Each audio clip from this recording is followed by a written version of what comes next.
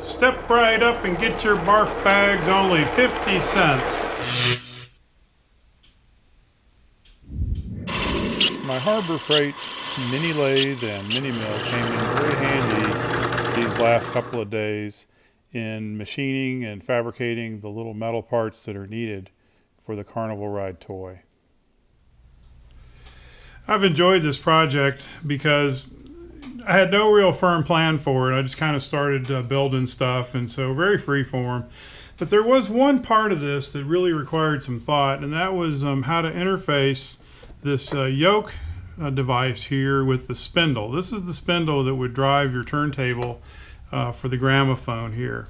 And it's hard to see that, but here's a little sketch of what it looks like. The bottom part of this is tapered, and I believe that that's where the turntable disc actually sits. It's got an interference fit right there, so it locks onto that conical shaped piece of the spindle. So we're really interfacing with this top 1/2 inch to 7/16, whatever it is right there, that is the peg that the record hole would go over. So what I did was I cut a little coupling out of brass here, and it's got a set screw, and this thing goes over the top of this piece, and it has about a 1 or 2/1000 inch over tolerance. It's just slightly bigger than the shaft there, and it actually takes a fair amount of force to get it on there, so I'd call it an interference fit. It's a very, very tight fit. And with that, I cut the aluminum piece so that it would go over the top of this, and then I have a set screw that goes through that and ties the aluminum to the brass. So this thing is made out of a couple of parts, and I left this little stub here on the top so that I can add some sort of an adornment here, which I'm planning to do. So that's something I'm thinking through right now. Not sure if there's a proper name for this brass part here. I call it a trunnion. I don't know if that's a good name for it.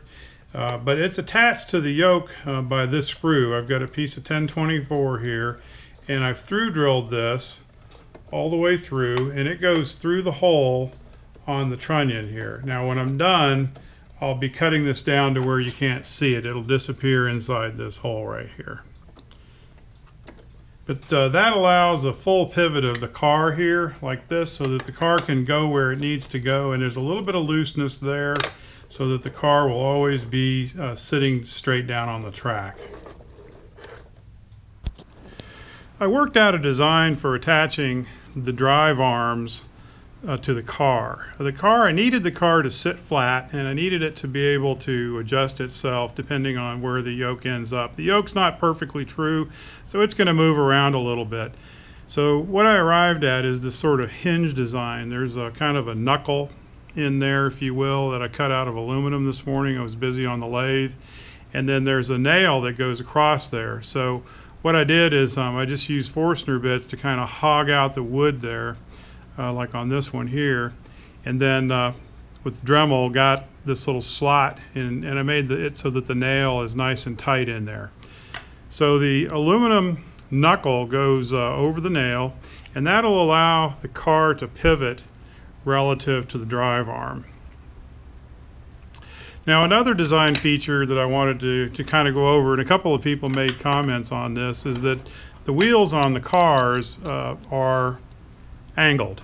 And that is so that when the cars are going around, the wheels are more or less follow the line of the circle. And they're not exactly right, but it's way better than if I had the wheels going straight. And if I did that, then the wheels would always be in kind of a skidding motion as they went around. So this should help to reduce the amount of friction that there is on the drive mechanism. So let's crank her up and see what we get. It takes about 20 to 25 cranks on this to get it going.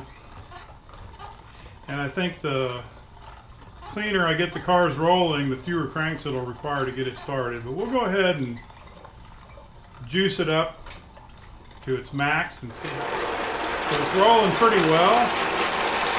That's a lot faster than I'm going to want it to operate. Well, let's let it run out, see what it does. I want off! I want off! Mommy, help me! throttle on this and we can adjust the speed here just a little bit. That thing's rolling pretty darn good. I must say I'm very pleased with this. I've got a lot more work to do. I'm going to be replacing the base of this. I'm going to use an old breadboard, and I'm going to turn some legs for it to sit on. It'll be a nice looking piece of woodwork when I'm done. Also, I'll be adding art to it. The cars need a lot of work. I'll be shaping those and painting them, and I'm going to add drivers to it and some other things. So I think there's at least 2 more videos to be done here. One is to finish what I'll call the carpentry part of this and the mechanical part of it, and then the last part will be adding the artwork. I hope you enjoyed this video. We got at least 2 more to do on this project, and if you want to follow those, go ahead and hit that subscribe button so you won't miss them. Well, this is Jimmy saying thanks for watching, and if you're ever in the neighborhood, come on by. I'll give you the nickel tour.